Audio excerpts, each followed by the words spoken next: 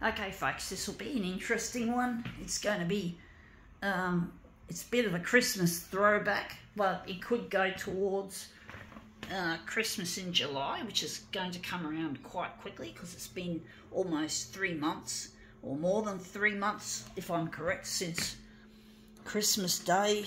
It's been such a, this year in 2024 is, pardon me, seems to have gone so quickly.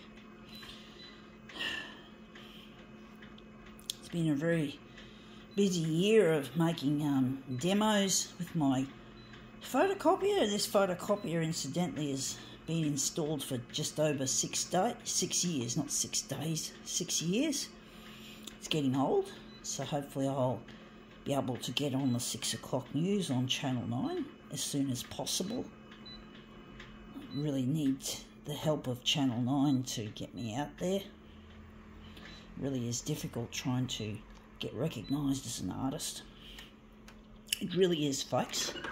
But let's see what this piece is. I found it.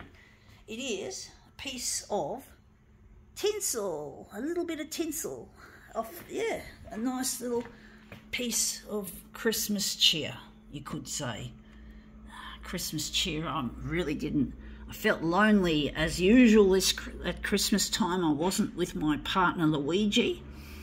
I don't know where he is. I'm trying to get on the 6 o'clock news in order to find him, and it really is proving to be more difficult than I thought, but I'm not going to give up, folks. I've come this far. I've worked on this campaign for more than a decade. I've had a lot of years under the belt, and I always keep thinking, is it going to be this year? Is it going to be this year? You know, but it's not. It always seems to keep moving on and on and on, forward, forward, forward, but no result, no useful conclusion. It gets very lonely here in this place. I don't feel a sense of connectivity. I don't feel a sense of warmth and happiness and contentment. I just feel a sense of hatred and frustration and loneliness and grinding financial situation. Although the good news is this photocopy is nearly paid off, so that should give me a little bit of money to scratch, extra money to scratch my ass, so to speak, because it feels like I'm just earning enough money just to scratch my fucking bum. So, you know, it's really hard, but, you know, you got to keep moving on. You got to try your best. You got to have dreams. You got to have aspirations. You got to rise above the adversity as much as you can without totally losing your shit. And I've lost my shit on in so many videos. It's not fucking funny. Getting really angry, getting into a blind rage, getting sick to hell of all the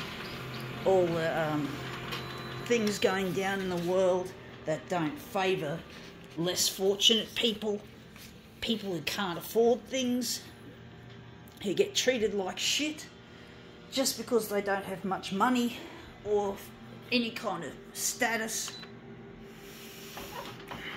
My dad hates me, my brother hates me, my mum doesn't believe in that my art is going to make anything good, even though I know she still loves me in her own special way, and she cares and she worries. She worries about me, folks, but she doesn't, her advice isn't very helpful, telling me I've got to, that I mustn't spend too much money in that. But if you play it safe, folks, you could end up in more danger in the long run. Like if I had married Luigi back in 1992, I could have avoided being sexually abused, and abused verbally, and abused emotionally, abused financially.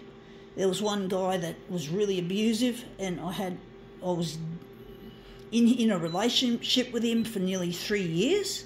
It was harrowing, folks, and I could have avoided him if I had been with Luigi, who loved me and cared for me and had a warm soul, caring person, and I didn't follow. I thought I was in danger, so I ran the other way, and so to speak. And this is where I am now, and I've been abused. I've now been through menopause, so the best years of my life have shot by, and I haven't had a sexual relationship that's worth anything, just abuse. And I'm now past my prime, and I'm now really miffed, and I feel ripped off because I played it safe. Played it safe and got myself into a load of shit, folks. And now I have to fucking get out of it on my own, pretty much. And that's come up looking minimalist, but I think we can now call this demo quits.